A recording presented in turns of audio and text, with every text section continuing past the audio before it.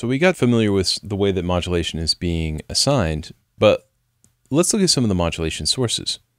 We have 5 basic types, and then there are some other types that we can do as well, but I just want to go over the basic ones for now. Since I've already sort of like done a lot of modulation to this source, I think I'm going to go back to global, turn this source off, and get a different source in. Instead of loading a virtual analog source, I think I want to import audio. When you choose import audio, it gives you this nice set of samples, the Alchemy samples. You can also go through EXS factory samples. If you want, you can also add your own library as well, or you could drop your sample into the drop zone on the right-hand side. So I'll choose pads and digital and choose beautiful sky. And if I drag it over on the right-hand side, oops, take just a second. It's got to analyze the samples that are in there. There we go.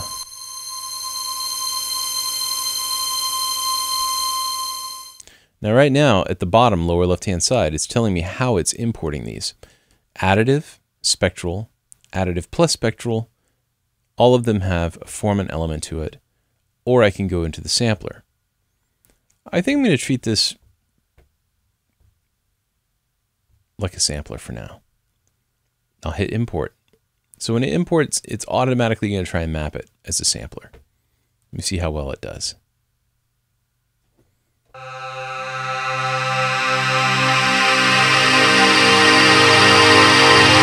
Yeah, it seemed to do pretty well.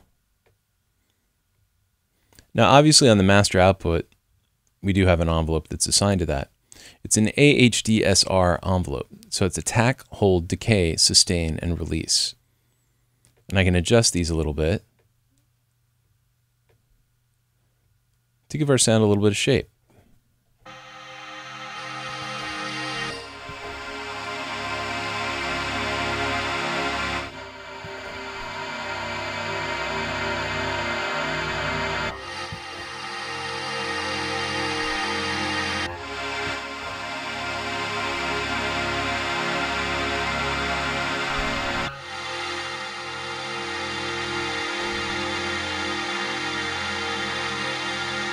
If I grab the curve, I can make it more exponential or more linear.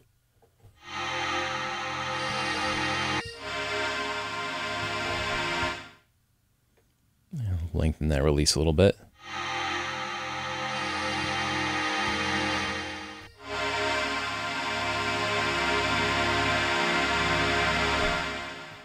So that's AHDSR, attack, hold, decay, sustain, and release. Now, we only have one available right now because that's the one that was being used for the master volume. But if I wanted to, of course, I can go into this source, and if I chose myself a filter,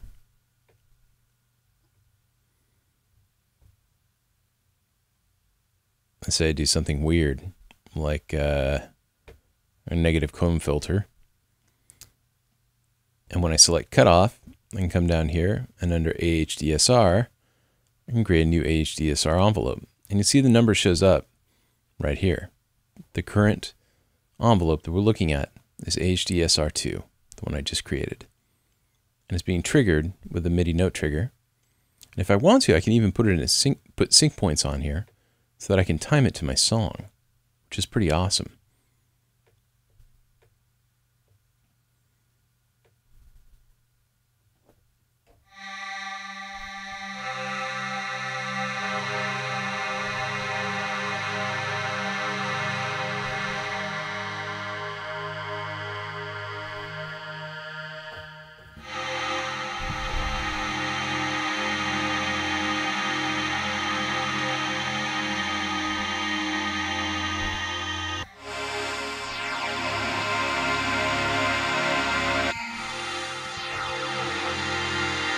It's pretty extreme right now. I'll turn it back a little bit.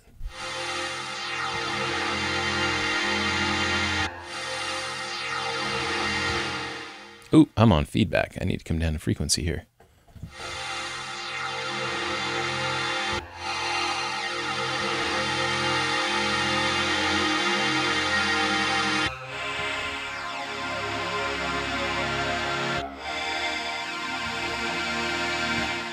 I'll pull this down just ever so slightly. Pull my hold back.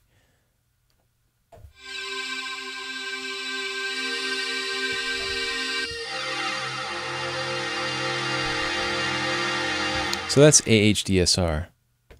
Now what's MSEG? Well, basically what this is a looping envelope. So if I go to loop mode, I can choose continuous, and then you'll see that there's little loop points up here. And if I control click,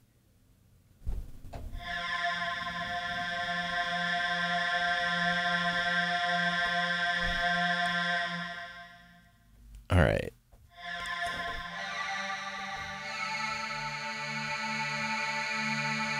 And I got to be careful about snapping Y, because basically what you would do is if you were doing something like tuning, you could snap it to 1/12, and then that would be semitones, which would be pretty cool. But I'm not going to do that right now. In my edit mode, we have slide and stretch. So if I do slide, it pushes all the points to the right and left. If I do normal, it just moves the 1 point. And then I have stretch. The whole thing gets moved around. We also have presets. So if I do, let's say, stepped valley.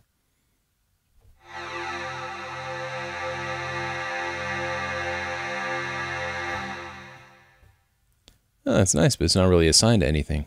So let's go ahead and assign it to volume. I'm going to click on volume, choose on, and then go to MSEG 2. Oops. I think I have another one. Oops, I did it to MSEG 1. There we go.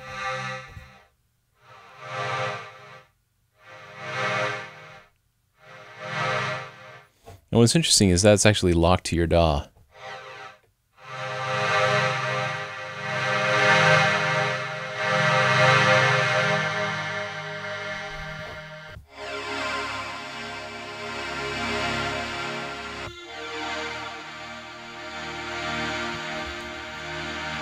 So it's a looping segmented envelope where you can create new nodes just by control clicking.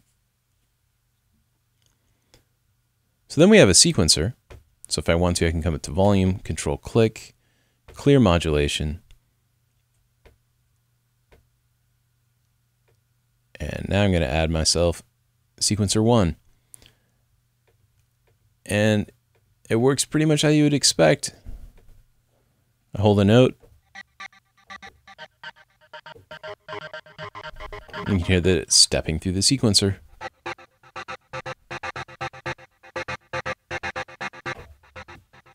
So now it's got this value snap, right? What I'm going to do now is go to my coarse tuning. And I'm going to assign my sequencer to coarse tuning. And what I can do pretty easily now is I can have it musically move around.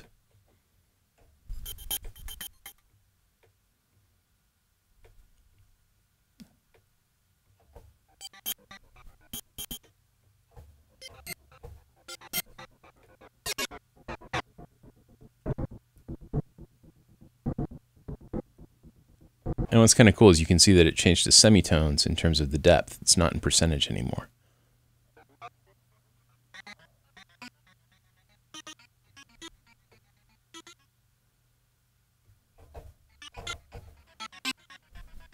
Now it's triggering every time I hit the key.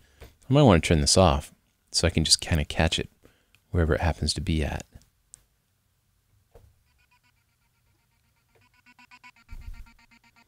I'm also going to turn off the modulation on my volume.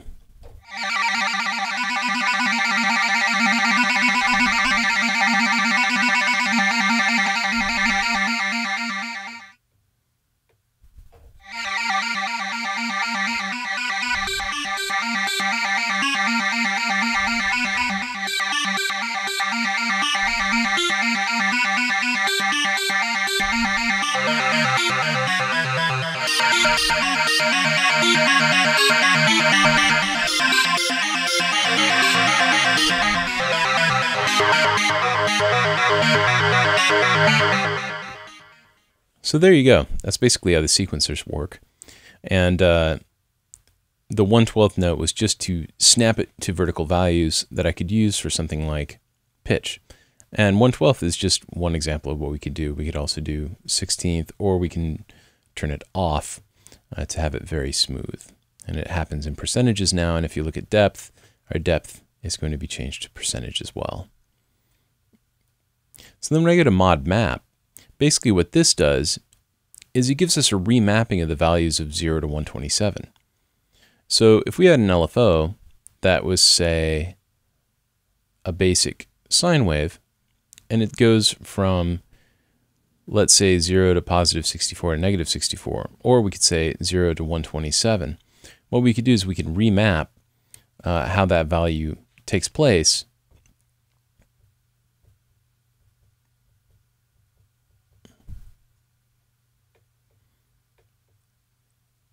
And then all these values that used to be linear, 0 to 127, are suddenly not.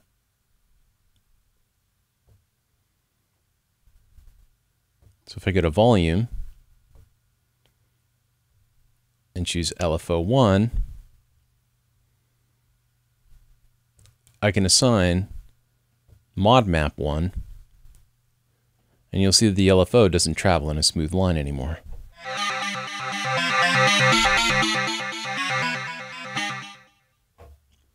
So the modulation built into this thing is super heavy. And as you start adding modulation to modulation, it's going to be crazier and crazier. This E just basically means edit. So to make sure that we can always look at the target that we're staring at over here on the left-hand side. But that's basically how you assign modulators. And that's a very simple explanation of what each modulator is. Now we've already talked about the performer. The arpeggiator is pretty self-explanatory. You have one arpeggiator for the entire instrument, or you can have an arpeggiator for each individual source, and then you have an effects section. So now I think it's time to check out some of the editing.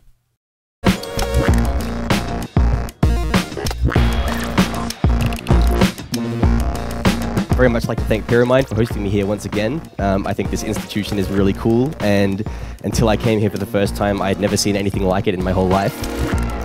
What I think really separates us from other people who teach is that we are outrageously passionate about what we do, and especially in electronic music. Since coming to Pyramide, I've discovered electronic music, and San Francisco being a mecca for underground electronic music opened up so many doors for me and kind of blew my mind. We cover everything from Absinthe to Contact. When people get to the mind-melting level, we get into modular synthesis. Everything about native instruments, everything about Logic synths down to the finest detail. We learned it all. The fundamentals of understanding how things work, that's just essential. But then beyond that, there's so much more, and that's where it gets into just a lot of the artistic side of like the creative approach of why you do something, not just how. There's a lot of schools that just, they focus on the technicality of recording music, but I wanted something that would foster creativity and really help me develop as an artist as well. Each of our genre-specific programs comes in 4 levels. There's a basic, an advanced, a professional, and then a master's level. And the master's level is, of course, everything we do. It's the largest and most powerful programs that we can create for you.